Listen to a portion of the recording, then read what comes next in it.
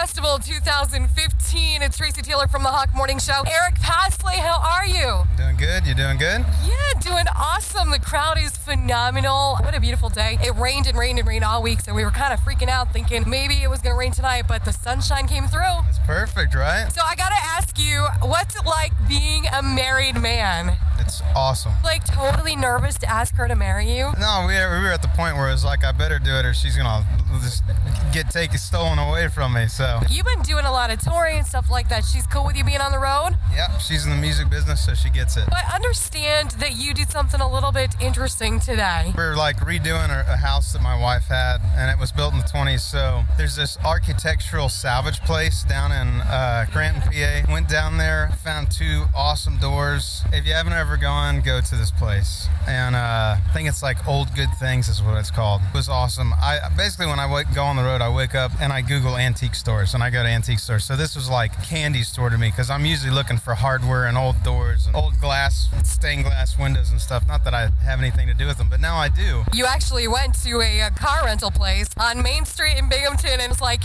I wonder if they realized that Eric Paslay was in their car rental place renting a car from them. Or after the fact, did it feel weird? Like, were they looking at you like they might have recognized you? They kept saying, well, what company is it with? I'm like, Eric Paslay Music? I don't know. But the daughter, Morgan, recognized me a little bit.